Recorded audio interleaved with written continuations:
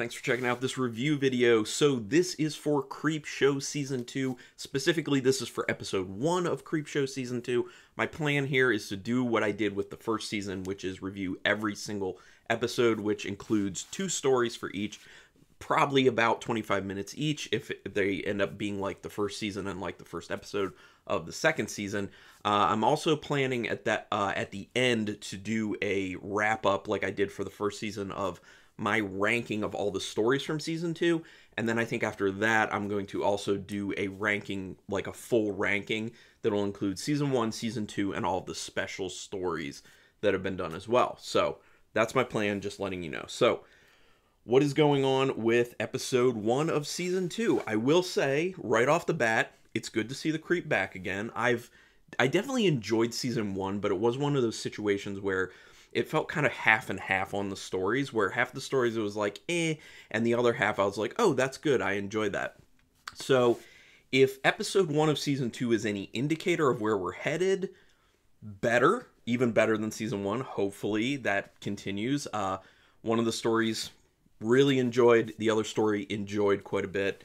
So yeah, I'm going to talk about that, but I cannot give synopses, so I can't do that for any of the Creepshow stories because, I mean, I was asked to, but also it makes sense because if I give a synopsis, these are such short stories, they're like 25 minutes a piece, that just a quick synopsis can end up giving a lot away. So no synopsis, but I'll tell you the title of the stories. So the first one for episode 1 of season 2 is called Model Kid, directed by Greg Nicotero, who also has obviously done a bunch of Walking Dead stuff. That's what he's best known for. Apparently there's also a Walking Dead movie coming. It says in the IMDb credits for him, untitled Walking Dead movie. We'll see. Then for Creepshow, he directed the stories Gray Matter, The Finger, which is one of my favorites, Survivor Type, Twitterings from the Circus of the Dead, and Shapeshifters Anonymous, which I think is my favorite right now. It's close between that and the second story of episode 1 of season 2. Just saying. Written by John Esposito, who wrote scripts for Graveyard Shift, Tale of the Mummy, The Walking Dead webisodes, a bunch of those, and then he also did Night of the Paw story from the first season of Creepshow. This stars, well, it's got a bunch of people in it, but big names. I'm just going to say who the bigger names are. It's got Kevin Dillon in it, who's in such things as Platoon, The Blob, yes, one of the best horror remakes out there, and is probably best known as Johnny Drama from Entourage. And he is a delight in this story. He brings the seriousness to the character that's kind of needed, but he also brings a nice comedic element to it, because that's just kind of how his acting seems to be. At least, I mean, think Entourage if you've seen him in that, or think The Blob. Like, he's got this little bit of a comedic bent to the way he delivers lines. Is just kind of always there, and that's present here. So there is some comedy to it. There's a little comedy actually baked in. I think that's kind of a theme with just the Creepshow stories in general. They always like to put some light, kind of fun, funny stuff in there. Some are heavier than others. This one's a little bit lighter, but there is that funny stuff to it, because this one's also kind of emotional, and I enjoy that aspect of it. So there's some real old school horror nostalgia that ends up being used in this. That's kind of the lead into the story, which I think that you'll see what I mean when you watch it. It kind of transitions from one part of something that you don't really know what's going on into the actual story, and then you're just like, oh, I see how this fits in. And I thought that transition was really cool, really well done, really enjoyed that aspect of it. This speaks a lot to old school horror fans. I'm talking like old school horror fans, like, Hammer, Universal Monsters, more Universal Monsters, but, the older school horror fans who really grew up with horror before horror was really that cool, was like cool at all, really. I mean, you can kind of glean some of that from the title called Model Kid, M-O-D-E-L. You'll kind of get it, but plays heavy on nostalgia, and I like that aspect of it. For that reason, that kind of rolls into the emotional aspect of it, which that's not all the emotional. There's emotional parts of the story, but I think those are integrated pretty well.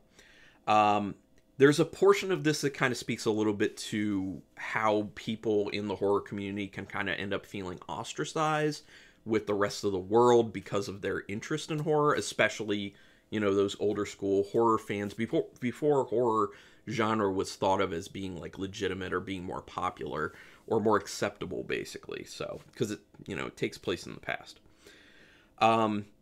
There was a portion of this I personally really connect with in finding kind of distraction and also catharsis in horror films. It's something that's just kind of like said, but it's also shown a little bit in the actual story. So I like that aspect of it as well. Solid comedy to this, mainly from Kevin Dillon, like I already said. It's not scary or creepy, like, at all. It's just more emotional and kind of fun, and like I said, just packed with that nostalgia to it. It's well directed, good practical effects to it, and the comic color usage is solid, which, you know, that's a calling card of these stories for Creepshow. They always have, like, these bits that are very bright, have very nice colors, and kind of remind you of a comic book panel because, duh, it's from Creepshow comic book idea.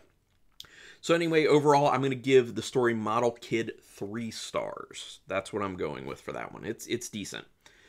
Then we have Public Television of the Dead. Now, this one almost overtook Shapeshifters Anonymous for me for the best.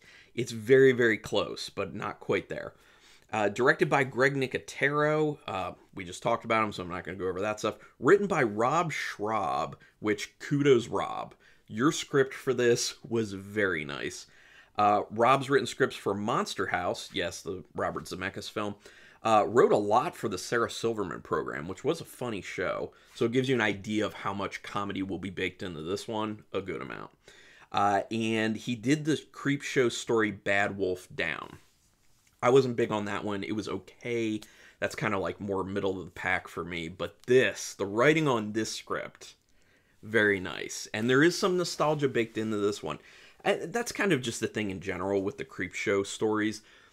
In addition to always having, you know, some sort of nostalgic element from past horror franchises or movies or whatever, they also have a lot of little Easter eggs in each story. I don't really look for those to pull them out, but on a second viewing, I'll probably do that. I'm not going to make a video about it, but it's fun to just rewatch, so just know that they're in there, if you didn't already. Which a lot of people, if you watch season 1, you know that. Stars Ted Raimi. He's not the only person, but he's the bigger name, and I love Ted Raimi's acting. His delivery, he's always got this kind of like, just kind of like offhand, smooth, normal guy, but kind of funny delivery for his lines. He's a really good actor, and he does an excellent job in this. I think what he brings to this particular story in numerous ways is awesome. So very good. Obviously, he's best known for things like all of the Evil Dead films that he's been in. Drag Me to Hell, Midnight Meat Train he was in. Wishmaster he was in, apparently, very small part. Also some small parts in Blood Rage. Who knows Blood Rage? Probably a lot of people if you like The Last Drive-In. Candyman, Shocker, stuff like that. So he's done a lot. He has a ton of acting credits. There's a pretty funny moment I actually didn't see coming in this film, and a funny show reference that's very, very recognizable in this one. Lots of references that are very recognizable to actual horror fans, and a reference that's not horror related, but everyone should get because it's, well, you'll see what I mean. And it's pretty wonderful. There's something introduced that makes you say, oh hell yes, here we go. Because that's what I said in my mind when this thing popped up in the episode. I was like, oh hell yes, here we go. Because it definitely marks the point where things get very fun, very crazy, and wonderful. They went pretty big on the practical effects for this one, especially in comparison to the Model Kid story. Obviously, that's a great thing. I love it. It's like they're stepping things up. Hopefully they keep with this and they do more of this stuff for more episodes. There are multiple scenarios in this story. It's kind of like multiple pieces of a story that they end up kind of weaving together, and I think they come together really well. This goes back to what I was saying, that Rob Schrab did a really good job with this script. It's tight, it moves, it's fun, it's funny, it's all sorts of great things. I love it. All right, so the last, my closing piece on this one. This one is insanely delightful. It has comedy, mayhem, gore, and ties in awesomely to a very beloved film franchise.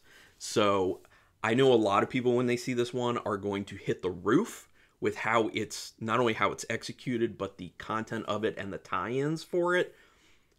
People are going to love this. I'm sure there will still be some people who don't really like it, and for those people, I would love to hear in the comments why you don't like it, but I think you're going to have a lot of people loving this particular story. I was very happy with it. Like I said, it almost got my #1 slot for all the stories that they've done on Creepshow. I love it. I'm going to give it a 4-star rating at this point, so good start to the new season of Creepshow. So I'm hoping I can put out reviews for the episodes that are coming out each week, because that's the way it is. No, it's April 1st, and then there's an April 8th, and it's just going to be one per week from there on out. So hopefully I'll have a review up every Monday or Tuesday of that week for the upcoming one, if I'm allowed to. If I'm not allowed to, because I haven't heard if they're going to allow people to release the stuff before it actually comes out on the Thursdays, I will just have it come out the day of. So we'll see. But anyway, this is a good start. Do me a quick favor, hit that subscribe button, which, you know, it takes like no time. It's like a second, and it means a lot to me and the growth of this channel, which I'm just seeking to build this cool, nerdy horror community right here. Also hit the notification bell button, because that way you'll know whenever I'm putting up new reviews like this or unboxing videos or any of that jazz. Yeah, and if you want to see all my reviews for the Creepshow Season 1, I actually have those, oh, and the special episodes. I also have those in one playlist on my channel, so you can look for that, and this will be incorporated into there as well. But thanks, everyone, for checking this out, and until next time, keep it brutal.